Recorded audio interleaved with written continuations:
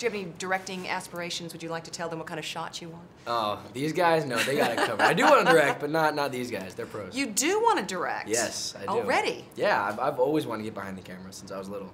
So what do you learn when you're on a set, particularly one like this where it's 3D and you've got this exotic locale and a great cast? Yeah, on this, you know, you learn a lot about the technicality behind filmmaking, because with the 3D elements, you have to kind of sometimes, like, there'll be a leaf in the front of the shot, and you'll have to move that leaf out of the way because it'll look too crazy because only one eye would capture it. It's all technical stuff, but it's cool to kind of get behind the camera and learn those elements. Well, I did get to go to the Lost in Atlanta set. Oh, nice. Gorgeous. Yes, very. So how much did the location have to do with doing this movie? It had a lot to do with it. I think Hawaii added a ton to this movie, not only visually and physically, but also emotionally. I think that it has kind of this sort of laid-back, sort of aloha spirit that the whole crew is able to tap into. So therefore, like, amidst the madness of running around from a giant lizard on set, you could step off and kind of just calm down. It was nice. Well, and especially getting the script and they're saying, yes, we're going to have to shoot this in Hawaii. I mean, that had to help you make a decision. Oh, for sure, for sure. No, when I heard we were shooting down here, I was all about it. Well, let's talk about your character. You're back. I mean, that's the way. I mean, and you've grown up. So how was that to put this boy's sandals back on? It was good. It was really fun. You know, Sean was always a very adventurous guy, and he's kind of been stuck in Dayton, Ohio, and not been able to really get out there and explore like he wants to. So he's sort of going crazy, and he's also dealing with his stepdad's relationship and whatnot. So he has a lot to go through in this story, and that was a lot more fun to play for me. Okay, 3 generations. You've got Dwayne Johnson as your dad, Michael Caine as your grandfather, and you're kind of stuck in the middle. Yeah. So tell me about shooting with them. It was amazing. I mean, Dwayne, he's such a big physical guy that at first you could be easily intimidated, but then you meet him and he's super down to earth, super nice, and just a really genuine person. And Michael Caine, I mean, the guy's like pushing 80 years old and he has more energy than all of us. And to see somebody like that at that age who's that accomplished just gives you a lot of confidence as a young actor to know that maybe one day I can be like that. Did he ever give you advice?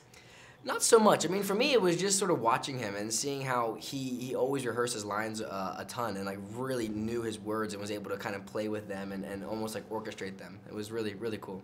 Then, of course, there's the other family dynamic, Luis Guzman and Vanessa Hutcherson, who says is a good old friend of yours. Y'all have known each other for a long time. So they're button heads.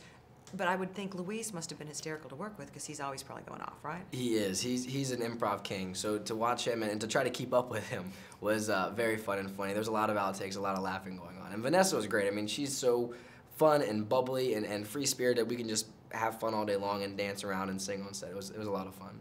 There had to be some challenges, though, given the fact that you are in a tropical location and you're dealing with a lot of things that aren't really there. No, for sure. I mean, there was the weather was a big element for us. It was very hot and humid a lot of the time. It rained a lot, so we had a lot of mud and dirt to deal with. And then the CG elements were tough. You had to really use your imagination and kind of just let go and go for it. More so than the first time then, right? Yeah, nah, I don't think so. I think it was probably similar to the first one as far as the amount. I mean, in the first one, honestly, technology wasn't advanced, so we had more green screen, actually. This one was just more things that weren't there that you had to imagine were there. But it was still a challenge. Well, of course, what are we going to have next? Sean in college, maybe? Maybe. I think, if anything, at the end of this movie, they talk about going off to the moon, so maybe it'll be something like that, a little lunar experience. That would be nice. Yeah. We'll junk it there. Maybe. Yeah, that'd be interesting.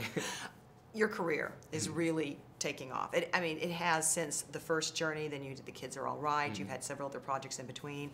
This, and then, of course, Hunger Games. Yes, it's going to be a big year for you. What's going through your head right now as you start this year, because everything's going to change?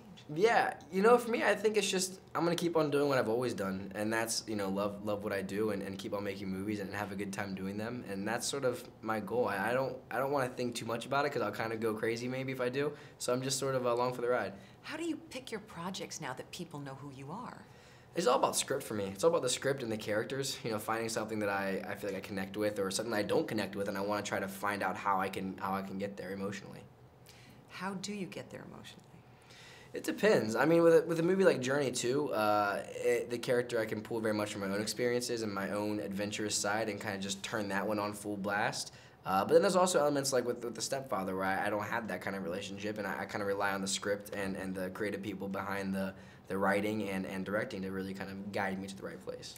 Is there some place that you would want to go that probably doesn't exist? I don't know if I'm asking this right, but kind of like a mysterious island, but is there some place in your mind that, wow, if I could just go there? Like an underwater world would be really cool, because I love being underwater. I could live in the ocean, and to be someplace, I don't know how it's possible, like you were saying, but like if it were like humans could breathe underwater, or if there was like a city that was built underwater, that'd be amazing. You did have some underwater shots. We did. Now, was that really underwater? It was, yeah. Because that looked like it. Yeah, no, we were. We had to get scuba certified actually for this role, so that was a very fun experience. Do you like to? I'm a diver too.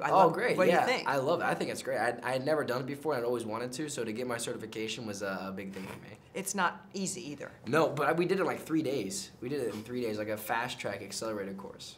And I think being underwater as a scuba diver is probably as close to being on the moon, don't you think, when you're... Totally. Yeah, I mean, not only like, there's the kind of weightlessness feeling at times, but also like the creatures are like foreign and alien at times, so it's pretty like much like another world down there. Kind of like this movie. Exactly. What was your favorite part? See, I love the elephants. Yeah, they were great. Yeah, actually, it's fun. When we shot the elephant scene, we actually used a pug. There was like a little dog that ran out and would like stand on the mark, and we pick the dog up and like interact with it as if it were a small elephant. And that's why it looked real. Exactly, yeah. It really looked real. Yeah. Well, have you seen the movie? I have, yes. The 3D is amazing. The 3D is incredible. No, it's amazing to see how far the technology has come since Journey 1. Because, I mean, Journey 1, we had just kind of parked the cameras there and we couldn't really move them. But in this one, we're taking them underwater. We're throwing them on the back of, like, four-wheelers and jerking them around. So it was much more immersive, for sure. Well, that's certainly an education, isn't it? Yeah, very much so. Well, good. Well, keep up the good work.